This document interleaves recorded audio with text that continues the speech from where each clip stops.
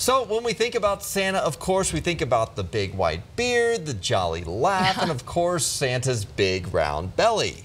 But who says Santa can't make a little lifestyle change, lose that belly? I found one Santa who spends his off time hitting the gym.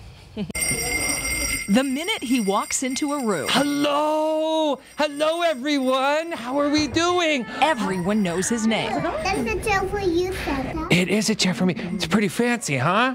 A celebrity in the red suit, but outside of the costume, Andy wasn't feeling so jolly. I was 250 pounds. I had just quit smoking. My diet was poor. My sleep habits were bad.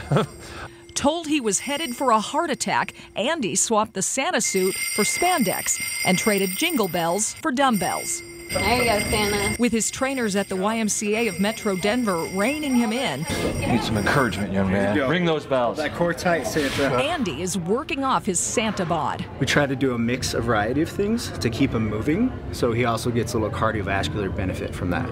I dropped some out of the belly, which is the danger zone for men. Still carrying maybe a little extra weight, but a little healthier. Andy says he's not worried about getting too thin for his seasonal job and says in Colorado, a healthy Santa makes sense. I went to the Santa School back in Michigan. 300 some odd Santas from all over the country. There were 3 of us from Colorado, one who is a karate instructor in Loveland, one who owns a yoga studio down in Colorado Springs, and then me. Now he's proving even old Saint Nick can learn some new tricks. But the kids may need to change some habits too.